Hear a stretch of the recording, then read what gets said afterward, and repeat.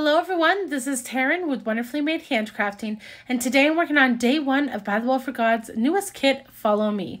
Now today I'm using some of this seam binding and spraying it down with some distress oxides and distress spray stains. I also eventually grab some of that distress mica stain and just color that. I make sure to do it in this little Tupperware container that I got at the dollar store, and then I don't have to get my hands too dirty. And I also use gloves when I dry, so that's the easiest way for me to get this done. And then I just rinse out the Tupperware and can use it next time. I'm using the colors Kitsch Flamingo, Spun Sugar, and that Distress Mica Stain is in Winterberry, and it gives the ribbon a nice shine, like almost like a little sparkle to it, so that is really fun to use as well. So now I'm just drying it off with my heat tool. It dries super fast, so it doesn't take that long, and then it's ready to go.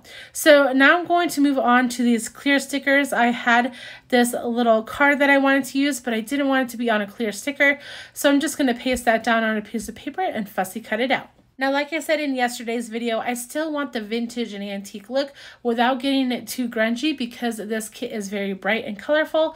And so I am still bringing in some of those neutrals without going too dark. So I have a dictionary page in the back and also this tea bag that was just used to back this verse card and to add some texture to the page. And so here I am also distressing the edges of that verse card that you see there. And I'm just going to glue these down to the tea bags. I'm going to do 2 separate layers. You see here I got a little bit of glue on my tag, but no worries, it's going to be covered anyhow. So I'll just rip the edges to get that nice texture, and then we'll move on to more stuff. Now, as you can see here, tea bags are really easy to tear. However, if you want a more precise tear, then you can always wet a paintbrush and make a line on the tea bag, and it should tear in a straight line right for you. But I prefer a more natural look, and so I'm just tearing the edges. That's actually why I had to put 2 layers down, because by accident I tore a little too close to that verse card, but it's okay because it'll add even more texture to this tag. So now I come to the seam binding. I'm not going to use the whole ribbon that I dyed, but I am going to add a little bit. So I want that to be a frayed look on the edges, and then I'm just going to make little X marks on this ribbon, and that will hold it in place. Once the seam binding is all sewn, I will lift up the edges of this verse card so I can kind of tuck it in underneath. I didn't really like the look of it on top of the verse card, but underneath it I really like it, and it just adds another layer to this whole cluster. So that is where that's going to live. And then I'm going to work on this little card. Now I want this card to definitely stand out. It's like my focal piece for this tag, and so I'm actually going to use my scrapbook.com foam tape and just prop up that card with a little bit of that to make it pop.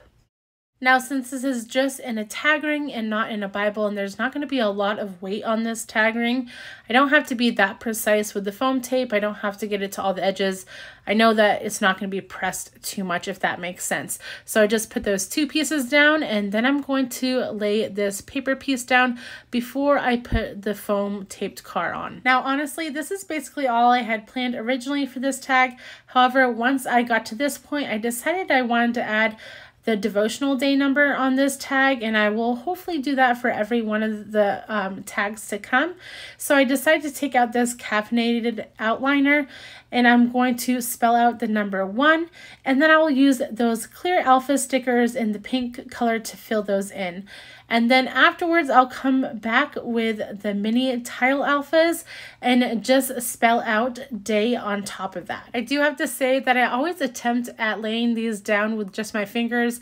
However, I do have to tell you that tweezers are really the way to go, especially these specialty curved ones work excellent. So if you have a pair, get them out. Even if, you just have tweezers in your bathroom, it might work a lot better than using your fingers. So now I'm going over to those mini tile alphas. I decide on this light pink one. I'm going to try to keep this like a light colored tag, and so that's why I just decide on that one. And then I am going to come back in with my micron pen and just kind of outline those little boxes that spell out day to make it pop a little bit, especially since I already have the 1 outlined, so I want to make sure it's cohesive. And guys, this is a monumental moment that you get to experience. I have finally graduated out of my first Barely Arts Precision Glue, and I moved on to this second glue that I had bought during, the Black Friday special.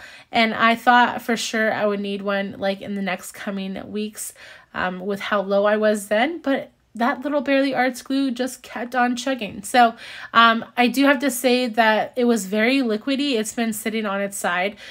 So I do think that I just need to, shake it up a little bit, which I did at the end of this video. But anyways, other than that, I'm very happy to have a full thing of glue now. So I don't always have to say why I'm squeezing my glue bottle so hard. So anyways, back to this tag. I did take out Nuvo drops in the scrapbook.com alternative pops of color.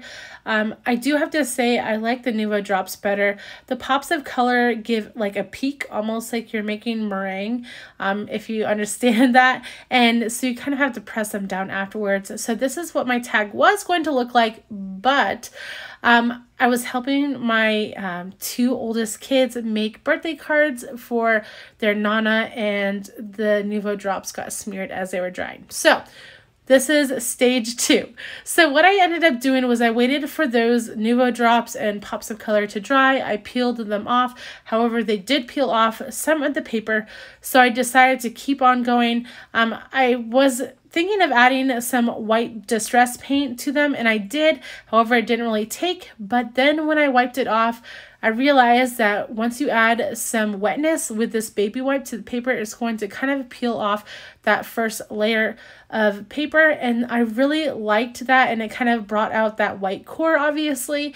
And then when you add the paint to that, then it obviously takes. And so I'm just adding paint in those 3 spots where I've kind of wiped to that white core, and then I'm going to add whiteness around the whole edge of this tag to kind of make it lighter, and it just kind of brings it all together. And I actually kind of like it. It makes it kind of almost look like I use grit paste around it, which kind of makes the layers kind of meld together. So I paint this on and then I let it dry, and I also fussy cut one of the ephemera pieces, one of just the regular florals, and I'm going to place that on the left-hand side and the bottom right-hand side of this card, and that will also kind of bring it together. So I use that Barely Arts glue. Here you'll see how kind of liquidy it is, and I do have to pick it up. Like I said at the end of this video, I did end up shaking it up, and it seems to be working fine. I don't like to waste any of my little excess pieces, so I end up cutting this piece off, and then I also kind of come in and lift up the card so it's kind of coming behind the card in the cluster. So one's on top of the cluster and one's behind all the layers. And that is it, guys. I hope you really enjoyed this video. If you haven't yet, you can also follow me over on Instagram at Wonderfully Made Handcrafting. I'll try to link everything I use down below in the description, and I hope you have a wonderful day, guys. Bye.